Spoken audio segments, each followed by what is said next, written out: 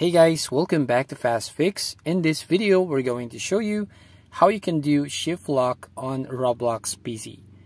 First, open your Roblox on your browser, and then here, select and start the game. Then here on the gameplay, press escape key on your keyboard. And then go to settings. Now here at the top, you will find shift lock switch.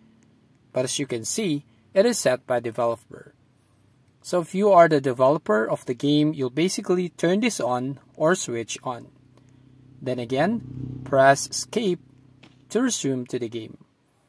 Then when you press shift key on your keyboard, you will see a white camera circle appears on your screen. To disappear, you just need to press the shift again. And that's it. That's how you basically do shift lock on Roblox PC. If you find this video helpful, please consider to like and subscribe to the channel. And don't forget to hit the notification bell to notify you on the next video.